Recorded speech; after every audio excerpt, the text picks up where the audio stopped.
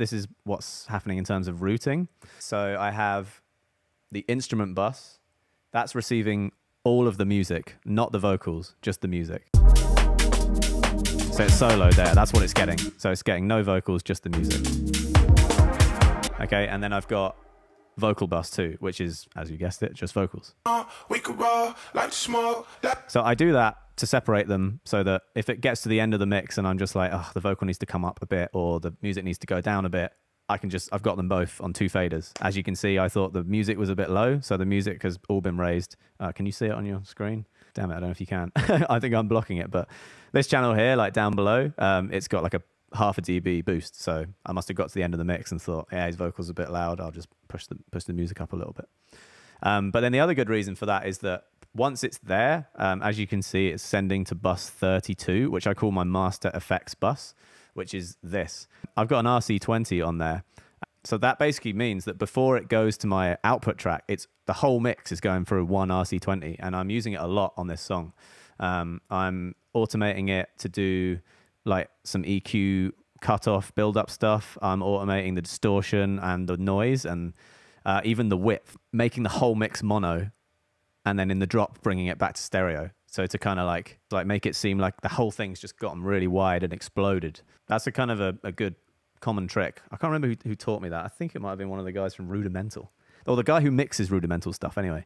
I remember him saying like he monos the verse or at least pans stuff in there. So then the chorus just goes boom and everything comes out and comes to life and the width is there. I think I'm doing that on this song. I'm only automating the magnitude. So I've got it set just how I want it. The magnitude, it's not quite like wet and dry. It's more like energy. It's like how intense.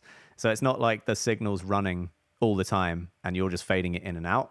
It's like it's controlling the parameters down there. You can see it moving stuff. So yeah, I've got the width set up here on 160%. So I guess what it's doing is like boosting the width loads in some of the build-up moments with a load of noise and a load of distortion. So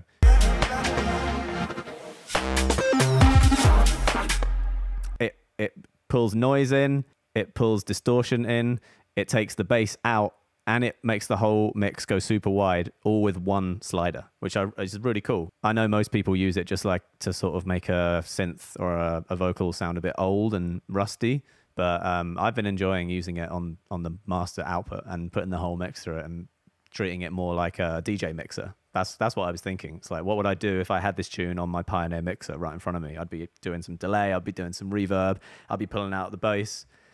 The bass? The bass. So yeah, with the RC20, you can kind of do some similar stuff, but with one knob, which is cool.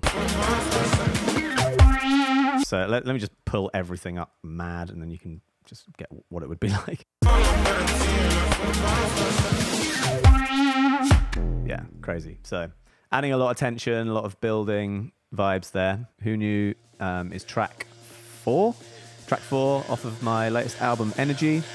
I wrote this with Howard, my brother, and with Mick Jenkins.